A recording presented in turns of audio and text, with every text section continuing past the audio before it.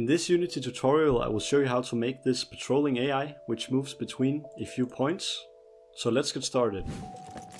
First you have to go to this GitHub repository. I have a link for this in the description. Then you'll click on code and click on download zip.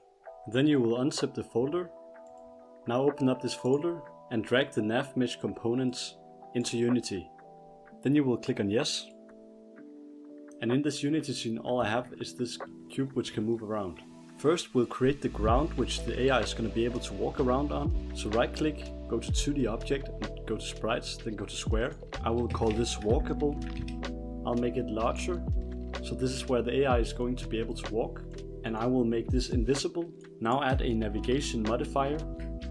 Now we'll create an empty game object called NavMesh.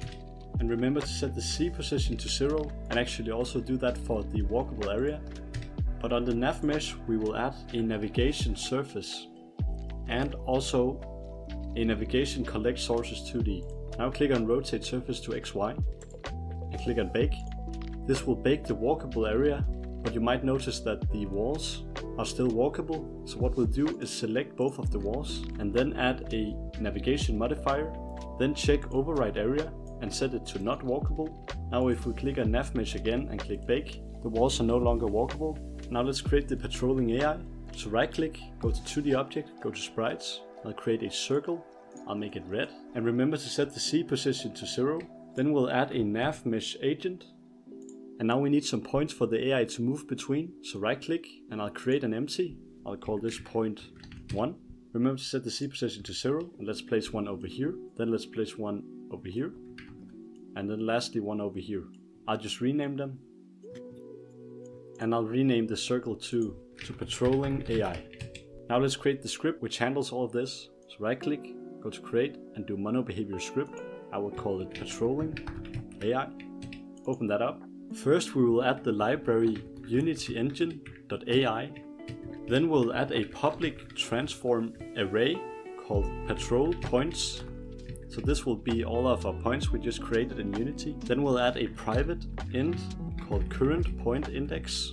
I'll set this to 0 in the beginning. So this is the current point which the AI is going to be moving to. And then we'll add a private NavMesh agent called agent.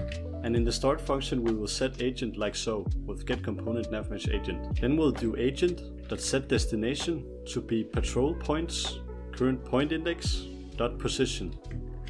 So it will basically just start from the first index in the patrol points array. Down here we'll do if not agent.pathfinding and agent.remaining distance is less than 0.1 float. Then we can set current point index to be equal to parentheses current point index plus 1 modulo patrol points dot length.